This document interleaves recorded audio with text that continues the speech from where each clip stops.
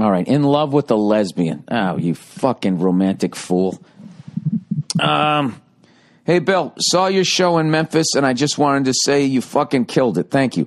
I drove all the way from Arkansas and was stoked to meet you and get an autographed poster. Well, thank you. Anyways, I just wanted to get your take on my weird situation. There's this girl I've liked since I started grad school, and we've known each other for 4 years. She's fun, intelligent, kind, and in my eyes, at least, beautiful. Well, why'd you have to fucking qualify it there?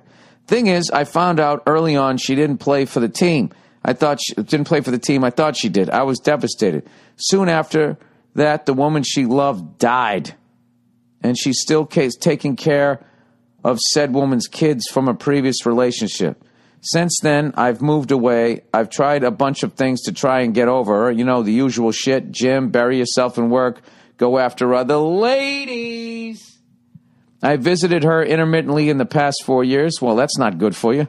And I can't seem to stop caring for her. Would love to hear what you would do if you were in my situation. Thanks again, and go fuck yourself. I think you just have to deal with the fact that you're in love with someone that's not going to love you, and you need to move on and just keep doing what you're doing. Keep going to the gym, bury yourself in your work. I wouldn't bury yourself in work. Who the fuck wants to work all the time? But, yeah, instead of going after other ladies, why don't you try to go find one that you have something in common with?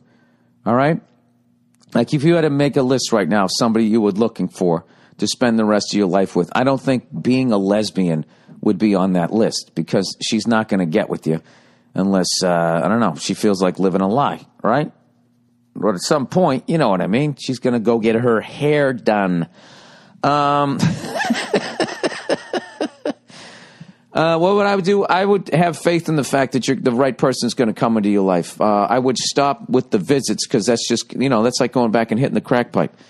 You know, you're fucking Charlie Brown trying to kick the football again. You fucking land on your back and you get back up.